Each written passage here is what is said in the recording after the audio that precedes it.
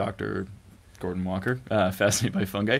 I'm here with the other Dr. Walker, and we're going to talk about something a little bit different than I usually do, because it's not going to be mushroom related per se, but it is about research that my dad has done. And it's a really cool bit of science where they found a protein in plants that manipulates bacterial behavior. We'll talk about that. But essentially, this protein binds free heme, and that's the molecule that has it's a complex iron molecule that binds oxygen, and it's used in all sorts of biological systems. You're probably most familiar with heme from red blood cells, hemoglobin, and the way that we transport oxygen in our bodies. But we're going to dive in a little bit to what my dad has been working on for the past 30, 40-something years, and a really cool discovery that he's made somewhat recently with one of his postdocs, and an awesome paper they just put out, which is some really, really cool science. So I'm going to dive into it and say, how long have you been at MIT as a scientist? I'm just starting my 47th year. 47 years doing one job. Yeah. That's pretty incredible. I was 28 when I started, which is a lot younger than people often are now. But don't know how I quite did it. So as far as I know, your career has been, for a lot of my youth, you were pretty much focused on DNA repair proteins and looking at mechanisms of bacterial DNA repair and how that related to higher level systems, potentially cancer, but also sort of like very basic mechanistic stuff of, if you have DNA with a little kink in it, there's a protein that scans along, looks for the kink, and then fixes it kind of thing. And you formed the basis for a lot of what's called like SOS response stuff, which is how certainly how cells respond to DNA damage and fix it up and tolerate it. So. Right. So if you get a sunburn, your body goes through this whole system of having sustained some damage and then producing a bunch of proteins that scan your DNA, looking for little perturbations and trying to sort of X out the bad stuff and put back in good stuff so you have solid DNA, you don't get cancer. We would all have cancer if it wasn't for these DNA repair enzymes, right? It's pretty incredible how much work they do that we don't think about or see on a regular basis. If you get a sunburn or you burn your hand or you consume something that might be carcinogenic or toxic, we don't actually see anything from it because we have all these enzymes. But alongside all that work that you did for the past 47 years, you did some pretty cool stuff with plants, which I think as a kid I sort of was like, my dad works in alfalfa, I don't care. But why should people care about alfalfa? Why should people care about legumes and beans and peas and all these plants that are maybe they're good for us to eat, but what's cool about them? Well, what's cool about them is that there's a kind of bacterium that I started to study sort of on the side that is able to undergo a symbiosis with these types of plants. The bacterium is called a rhizobium in general, and in this symbiosis, the bacteria are able to persuade the plant to make little structures on their roots called nodules. They look like little balls that are pink if you look at a pea or a clover or bean in your garden. And the bacteria invade those plant structures, get right inside the plant cells in the middle, and then that provides them the environment to do this amazing trick. We're surrounded by nitrogen gas in the atmosphere. But and N2 is what, 70-something% of our atmosphere? 80%. 80%, yeah. But most organisms like us can't use it, but these rhizobia can. They know how to do this complicated chemistry, tricky chemistry of taking nitrogen gas, and they make it into ammonia, or basically think of as fertilizer form of nitrogen, something that any organism can do. A bioavailable form, right? Bioavailable form. We can breathe the gas all we want, but we can't make any protein from that nitrogen. But if you put it into ammonia, then it suddenly becomes something you can build proteins out of.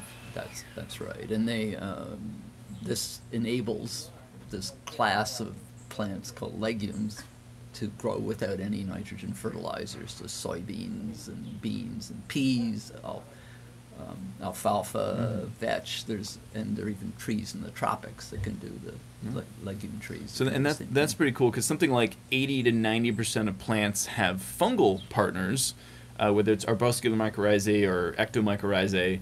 Most plants are dependent on fungi kind of co-colonizing their roots to get nitrogen and uptake of water and nutrients from the soil, except these legumes don't necessarily have that same sort of necessary symbiosis with fungi. Instead, they figured out how to manipulate bacteria into forming those little nodules and fixing that nitrogen for them. Well, there is an No? interesting. Okay. No. There's an interesting connection though, because you've talked about mycorrhizal fungi a lot. I know on your fascinated by fungi work, and those fungi learned to make an association with plants about the time land plants first appeared, about 400 million years ago, roughly. Evolutionarily ancient association.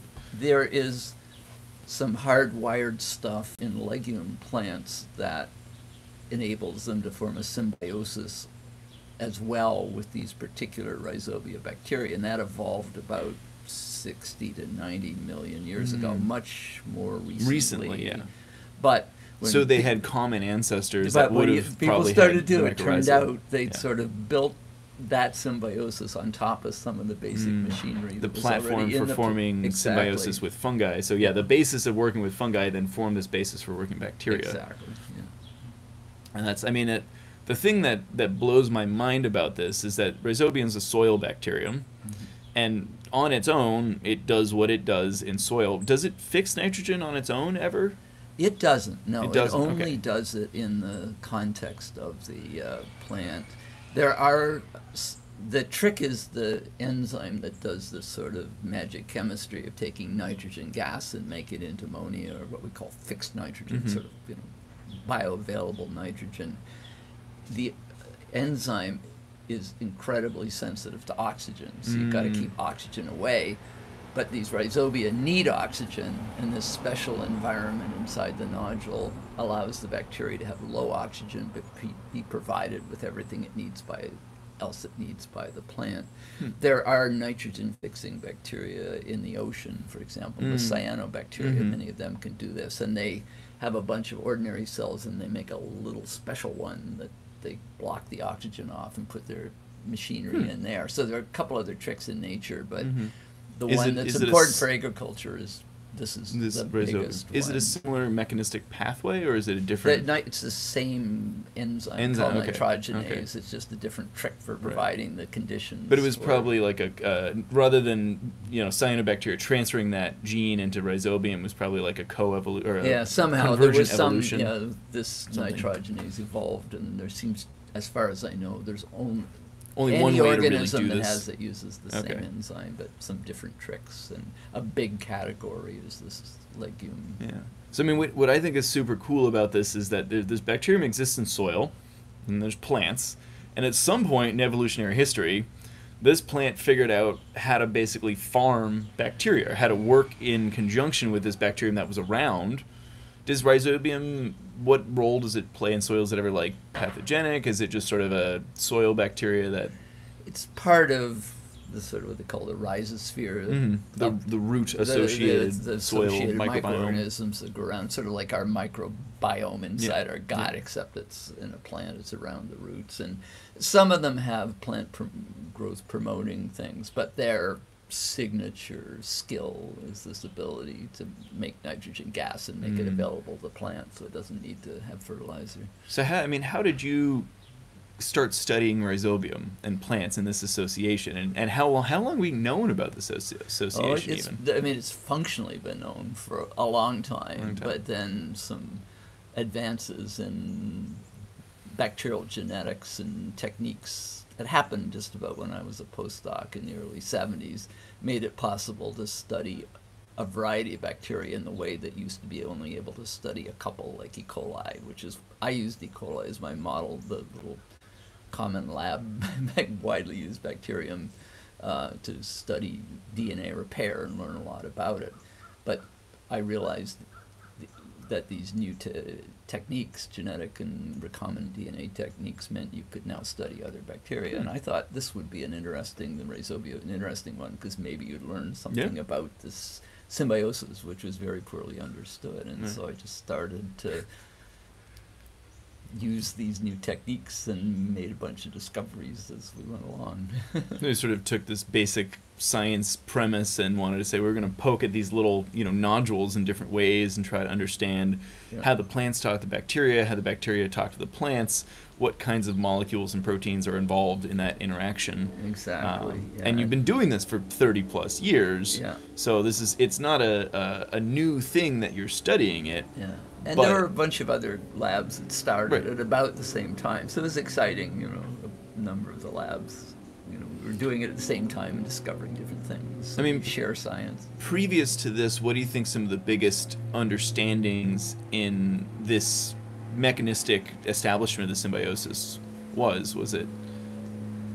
Well, they knew the bacteria had to get from outside the cell to inside. Okay. First, they knew the bacterium and the plant have a little chemical conversation. Okay. That's how the plant knows the right bacterium's next door, because they exchange signals. And so there's some receptors in the membranes that go back and forth. If the bacteria, little chemical signals, and if the bacterium realizes gets a signal that says it's near its host plant, then it makes a set of genes called nod genes that make a factor called the nod factor that goes back to the plant, and it essentially pushes a button on a hardwired developmental program for making the little nodule structures on the roots. And so that was a big discovery. And you can see this if you have like sterile soil and you grow these legumes, you won't see nodule formation unless you have the presence of the bacteria. Right. If you add rhizobium, then they start forming nodules. Yeah. Otherwise, it doesn't happen, right? So. Right. And Sharon Long at Stanford and some other colleagues played big roles in sorting out this and how the nodule is made, and then there's the issue of how they have to somehow get from outside this developing nodule inside, and there's like a little tube of plant origin that kind of grows in, and the bacteria come down the little tube, and then they finally get released inside the plant cell in the middle of the nodule, sort of surrounded by a little bubble of membrane, like a little soap bubble of membrane. So the plant is sort of compartmentalizing them. It's created a little apartment for them specific to these bacteria. Right. And then the trick is once they're in there, now they still kind of resemble a free-living bacterium, and they have to turn into this sort of specialized machine for taking nitrogen gas and making it into fertilizer. So it differentiates into a form called bacteroids. It becomes a kind of like a specialized form of that's got this dedicated purpose for its existence, which is to carry out this process. And are those bacteroids still reproducing? No, well, there are a couple of variants in the way this evolved with different legumes. And the one I study, which is alfalfa, and this little lab plant, small little plant called Metacogo druncocula. In that case, the bacteria actually stop dividing. Okay. They keep making DNA, so they end up making multiple copies of their chromosomes, but all within one thing, and they get kind of bigger and sausage shaped. So if it was a eukaryote, it'd have multiple nuclei, but these are bacteria, so there's no nuclei. It's just lots of the same genome doubled up. Does that allow them to produce larger amounts of protein? Or? Yeah, I think so. Yeah, and this is where actually this intersects with this paper you're talking about, because a big discovery made by particularly Eva Condorozzi and Peter Mergert in Paris was that these and others, but they were special leaders, that these types of plants had expressed only in the nodules a series of little teeny proteins called peptides, sort of 25 to 70, 80 amino acids long, protein building blocks long. And the purpose of these was to guide the bacteria from being a sort of free-living bacterium, which is now inside a plant cell, into this nitrogen-fixing machine. And that's how we came to study this one particular one, which was what appeared in this paper. And I just chose it because there were 700 of them, and I thought, let's focus on the cheapest one. The smallest one is the cheapest to make. It's 24 amino acids long. I mean, it's essentially what you did is you took that sort of bacterial condo and you blitzed it up and isolated or looked at a mixture of 700 something proteins. Well, they saw them. They found them in the genome. Okay. Initially, Okay. And then So you could screened the detect genome. some of them made. Yeah, that was Gotcha. the work done by the other Okay. guys. I just exploited that. They were known, and this one particular one, I also chose it because it had been looked at by some other groups and stuff was known about it, and that you can sort of do these things on a broad way, or you can kind of drill in. I decided to drill in on this one for practical reasons, but then it turned out unexpectedly it had this property that it Binding. bound heme. Which Yeah, so I mean, you showed me a picture earlier of your postdoc Siva holding a little tube of red stuff.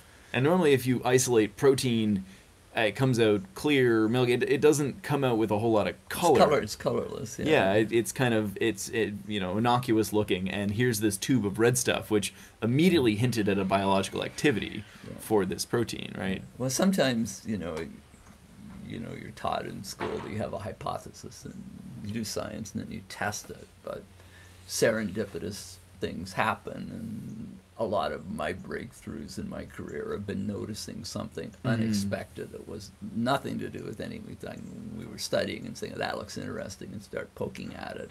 And in this case, we had a totally different reason. We'd taken a protein that's widely used in the lab, it's easy to purify, it's sort of, and we just, at the DNA level, we just added this little sequence of this little 24 amino acid peptide to the end. And we were planning to do some spectroscopic experiments and put heavy isotopes in it for studying it by a technique called NMR. Nothing to do with what we actually got. So but when we purified the thing with this little colorless protein with this thing attached, suddenly it was reddish. It was red, okay. And, so you were originally just going to look at like structure and binding and stuff like that, and instead you kind of came across this hinting at the biological activity of what this protein might do, which again is basic science leading to surprises that... this maybe can show. This work was done by an outstanding postdoc in my lab named Siva Sankari, and she and her husband, who works in another project, and helped. What's his name? Vignesh. Yeah, so Vignesh and Siva. And Siva's the one who did the work to really characterize the protein. Vignesh helped with the initial... that's the tube of the protein. With the protein in, you can see it's reddish. That was the clue that it was somehow binding. We didn't know whether it was iron or heme. It turned out to be heme, which is an iron-containing little flat molecule that Gordon already introduced you to. There's a heme molecule right there for you, just to give you a sense of what it looks like. Molecule with an iron in the middle. Iron in the middle, and that allows it to complex oxygen and bind oxygen in this reversible manner, so you can carry oxygen around in the blood or in a biological system and bind or release it based on the kinetics of how much oxygen is present, usually, or other things you can adjust. Physiological conditions. Yeah, you can. I think you can adjust the structure of heme slightly. In a hemoglobin, it's bound in this cooperative manner, such that when you have less oxygen bound, it wants to bind more, and when there's more oxygen bound, it kind of wants to unbind. So that's how you're able to give and go oxygen in your bloodstream as you're breathing and living. But so, what does this protein do? Because you found out it was red and it potentially binds heme, but how did you figure out the biological activity of this, and what kinds of experiments did you guys do to kind of pick this apart? Well, this insight explained an oddity. There are various techniques that used to be microarrays, and now it's a technique called RNA-seq, where you can perturb an organism in some way and then look at the messenger RNAs that made the little intermediary species that encode proteins, and you can see what ones are expressed, and then you could change the conditions and see what proteins are, which mRNAs change, and therefore what's the change in the proteins that the cells are doing. And we had carried out an experiment. We put a low level of this peptide just in the free-living rhizobia, and we saw 15% of the genes in the organism changed their level of expression. But something that puzzled us was there were a whole set of genes whose function is to pull iron inside the cell. They sit in the membrane and they transport iron in. Okay. And Siva discovered that even if she added enough iron, they still turned on. Normally they wouldn't do that anymore, but with a peptide there, it wouldn't. And what she figured out was somehow the way the regulatory system is set up inside the bacterium it sort of monitors how much free heme there is, and if it isn't there, it thinks it's starving for iron, even if it's got enough. And that's in essence what happens inside the nodule at the point when the bacteria are about to make this transition from being free living into this nitrogen fixing machine. The plant expresses a subset of these 700, including this one.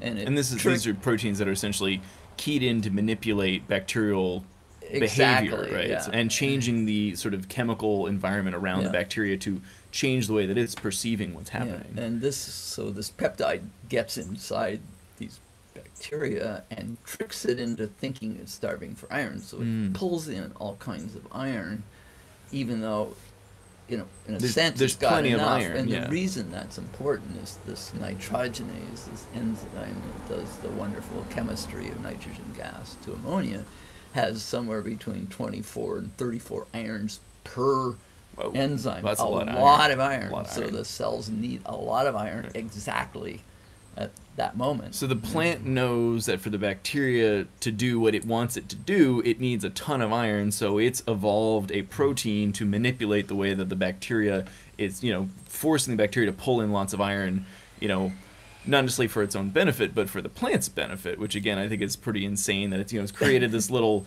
condo for bacteria, and now it's feeding bacteria in this very specific way that's kind of, it's captured it. And there's got to be some evolutionary benefit to the bacteria to do this, or do you think it's sort of plants are just masterminding the manipulation here? Well, I know that's a tricky question. No. Well, I think it was a little tricky when I thought, because people said, well, it terminally differentiated, so even when the plant dies, what's the benefit? But in fact, the nodule has a lot of bacteria in it that are in these little tubes and things that haven't differentiated. Okay. So it's still getting a place for it to reproduce. When the plant dies, there was Georges Trouchet, who was a French scientist who studied that, he used to say it was bacterial nirvana, because now you have this root nodule, and the only bacteria inside it are the rhizobia, so they can go and eat all the stuff inside of this nodule. Then they release, and now you've got a lot of them in the soil. Okay. So I don't know for sure, but that's at least a plausible hand-wavy explanation for what's in it for the bacteria. And if we think, big picture about, no-till agriculture or planting cover crops, legumes are frequently used in farming to bring nitrogen back to soil, and that's because they're forming these little nodule things and probably releasing lots of rhizobium into the soil too, which then if you get more legume plants, you're going to increase the density of this bacterial population and the number of nodes, the amount of nitrogen you're fixing, so it's all sort of additive in some way. Yeah. If any of you have gardens and you grow beans or peas and things, and you buy a little inoculum in a thing and shake it on, you're putting rhizobia on the thing to promote. That's what you're doing. Yeah. Exactly. Okay, so it's this small protein that binds heme. How does it bind heme exactly? Because I remember you saying something sort of interesting about the architecture of how this protein forms around this kind of like flat molecule. Yeah, flat protein. It's only 24 building blocks long, and we don't so it's fully a small peptide. Yeah, we did figure out one sort of principle. It binds at 1 nanomolar, which is sort of in the range of a reasonable drug kind of binding. It's a tight binding. It's a high affinity association, so it binds tightly.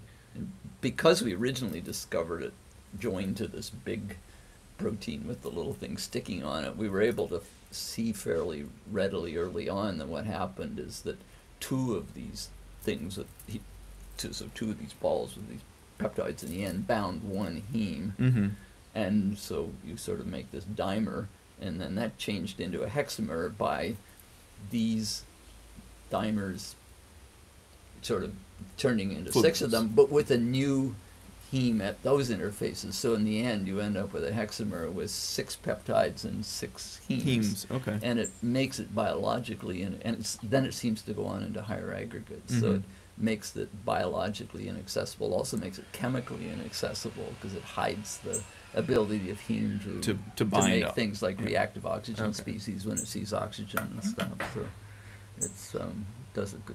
So we sort of, that came out of this serendipitous finding. We Right. had some extra insights when harder to see with just the little peptide by itself. But I mean, that's what got you guys thinking. Here we have this cool mechanism, which, for any means is interesting enough on its own to be looking at how plants manipulate bacterial behavior into this very relevant thing that we care about of fixing nitrogen. But you started looking at this protein, and Siva in particular started thinking about what could you possibly do with something that binds heme. And, you guys have thought about a lot of things, potentially. I think they've fallen into two, and I say Siva's got a lot of ongoing work right now. Mhm. She's going to be on the job, Job applying for market, so academic anyone wants jobs to break, this fall, if anybody's interested. Fund some more research on this kind of you thing? can watch for Siva's applications. So there are two sort of big categories. We realized that at some level, this peptide had sort of drug-like properties. It was small enough to chemically synthesize. And in fact, heme is a flat molecule. Its mirror image is exactly the same. And that actually meant you could make the mirror image of a peptide, and it binds exactly the same. It's made of D amino acids instead of what they call L amino acids. And everything we have is L. Yeah. And then And non-biologically active things are often in the D form. so there's also, you can make a version of this peptide that's never seen in nature, and it won't be degraded by the enzymes that degrade proteins, because it's the mirror image, and it's like a right hand trying to fit into a left hand glove. But anyway, so it potentially has some drug properties for those of you who don't know, discovery this early, you never know whether these things will work out, but that you get ideas and you try them, and some of them work, and that's how we get new drugs. But there were two major classes. One is there are quite a number of pathogens that require heme, but they don't synthesize themselves. It's like the way we need vitamins. We critically need them, but we don't make them, so we have to get them from the environment. So the idea is if you have something that grabs onto the heme and ties it up, then they wouldn't be able to get this essential nutrient that they need to grow, and they will stop. And there's some sort of pathogenic type things, like you said the bacteria causes gum disease. Yeah. Is potentially dependent on gingivalis, for example. Yeah, free heme. Free heme, or Haemophilus influenzae, which causes infections. There are a bunch of parasites that don't need it. There are even something like malaria, which malaria is a complicated relationship. Complicated, but heme, it's still at some point exactly. it needs heme somewhere in its life cycle. And we're just hoping to talk to some people. A number of worms that are helminths, they're called, that cause a lot of diseases that are big problems in different parts of the world and don't have really good cures. A number of those can't make heme, and so they're reliant on heme from a or host. some even can make it, but they need extra heme to lay eggs. And so it's whether this will work out, I don't know, but it's pretty interesting. That's one category, and the other category is there are a lot of human diseases and conditions where red cells break open. Something like sickle cell anemia. Sickle so you get a lot of is free heme in the blood. perfect example, and the hemoglobin comes out, and the heme then pops out of the hemoglobin, and now you just have the little molecule by itself. Free and heme. It's a Strong. Dr. Jekyll, Mr. Hyde thing that when heme is bound to a protein partner in hemoglobin, it's essential and you can't live without it. But if it ever gets out on its own, it's terrible. It's incredibly inflammatory. It makes these things called reactive oxygen species. It receives oxygen. Free radicals. Yeah, and it gets into membranes and things, and it's toxic. So the other category of response, and this is a more complicated thing, is it probably in most cases involve whether this thing could be used as a drug inside somebody. You might be able to get rid of some of these deleterious effects of free heme that are not only sickle cell, but there's a huge variety of conditions or even surgical procedures and things that anything that causes stress on the body might create, anything creates this high level of heme. Free heme. Even a bacterial infection, sepsis, part of the problem is that you get free heme, heme, right? And that's one of the because reasons you're causing can die from lysis that, and lots of red blood cells exploding, so, releasing free heme, and then it increases the oxidative damage on your whole system. Even something as simple as like drawing blood, right? Blood sitting in a blood bank is decomposing faster because the red blood cells start breaking down and releasing heme. Right. I mean, that's so you get some free heme accumulated. I've learned that there's some people that passionately believe that's important, and I've learned that some don't. But you know, we're just at this point just trying to find out if this peptide is bad for you on its own. You know, we don't know that. Yeah, is it? We're just doing the early work on into mice, toxicology would it make the mice sick, or would they pharmacological survive? characteristics. That's an issue we have to look into. Yeah. But So I mean, there's a lot of potential here, and compared to a lot of things you've worked on, it's easier to see applications for this one than some of the other well, things. it's remarkable. I mean, you talked about the DNA repair thing earlier, and I've made a lot of. I think our labs helped the world understand some of the mechanisms of DNA repair, and you say how it protects us from cancer and things like that. There's one particular pathway I've worked on for dealing with DNA damage, and if you block it, you can improve chemotherapy. And you could take my 40 plus years of DNA repair, and it goes down to this one single application, and we have a little molecule inhibits it, and maybe it could potentially help with chemotherapy, improve chemotherapy. This is the opposite. One discovery, and all of a sudden there's a whole zoo of potential opportunities. I've never really experienced anything like this in my career. It's pretty cool. Is there anything else you want to say about the lab or people involved in this project, or? Well, yeah, I think science is a very collaborative effort. You need brilliant, young, excited scientists who can see things that some people would miss, such as Siva and Vignesh noticing, Siva Sankari and Vignesh Babu noticing this reddish color.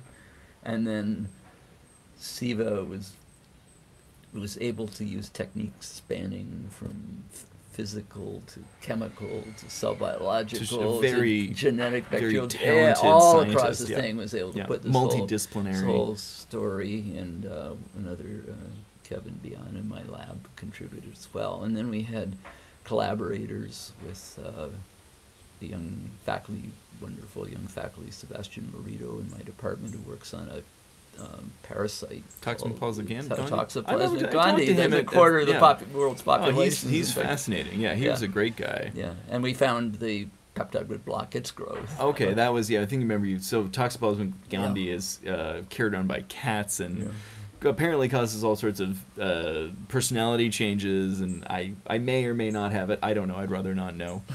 And another Mike Yaffe, who's he's a trauma hemorrhage surgeon as well as an outstanding biochemist, and he knew a lot about blood and heme, and he helped us. And my colleague Kathy Drennan down the hall from me was at structural biology, and she helped us with some of the stuff. So again, it's and I'll not an author on the paper, but my collaborator on the DNA repair chemotherapy thing, Mike Heme, has been incredible. So this community of people, and I've talked to lots of other people. So it's a paper from my lab, and Siva should a lot of credit for leading this whole thing, but we also engaged a lot of the scientific community as part of it. So it's been really fun. Yeah, summary, basically, it's a protein that plants make to manipulate bacterial behavior, and it potentially has really exciting applications and or just an amazing slew of things in which this protein could be relevant, and whether it's used as a therapeutic or it's just used as a thing for assays in the lab, or it's ends up being used in material sciences or physics, or who knows. There's sort of limitless potential applications and ideas for this, because heme is such a biologically important and widespread molecule, and just looking at the basic components of how you get proteins to interact is pretty cool. And even the basis of, I think you told me, the history of this particular protein was as a defensin, so it was a plant's defense molecule that at some point stopped being, at some point in evolution. Yeah, in evolution stopped being, focused on killing bacteria or preventing infection, and started having to actually manipulate bacterial behavior to orchestrate this very complex interaction. Yeah. Maybe one other thing I'll mention too is this obviously wasn't anything I was funded for, and usually it takes years and years of work and papers before you can ever get federal funding. But MIT has a program, the Amar Bose Fellows Program, which was a gift from Amar Bose, who was the MIT professor, but also Bose speakers and stuff, started that company. And they asked sort of for blue sky ideas, big ideas that you couldn't fund by traditional things, and they wanted the investigators to be excited and passionate about it, and if they did it, they'd learn stuff. And so I've got several of my MIT colleagues together, and we were lucky enough to get some funding from that, and since then a number of collaborations with a number of other people as well. So I don't know whether it will go, but we'll be able to do a little of the early preliminary poking to see if any of these might be potentially. If it doesn't work out, it doesn't, but there's a bunch of irons in the fire, and I think that's what makes this project so especially exciting, you know, whatever happens. So it's not just one try and you're done. You know? That is pretty cool. Yeah. Well, I think we've reached the end of this, but this is Dr. Graham Walker, Howard Hughes investigator, formerly professor, sorry. American Cancer Society professor, National Academy of Sciences member, anything else? No, American Chemical Society, all sorts of stuff. He's been at MIT for 47 years. Anyhow, thank you, Dad, for talking to me. Oh, thank you, Gordon. It's a pleasure. I will tell you guys the name of this paper. There's a great, if you want to read sort of a quick news brief, MIT put out a quick one. Scientists identify a plant molecule that sops up iron-rich heme. So that's a great article you can read. I'll pop the link for this down in the comments. The paper was published on August 11th, probably pre-print, but in digital format, in Nature Microbiology. A heme sequestering plant peptide promotes iron uptake in symbiotic bacteria. Siva Sankari is the first author, and a whole bunch of other great authors who contributed out of the Walker Lab at MIT. So if you guys want to learn more, check out the links in the comments, and thank you for joining us and listening along. So bye-bye.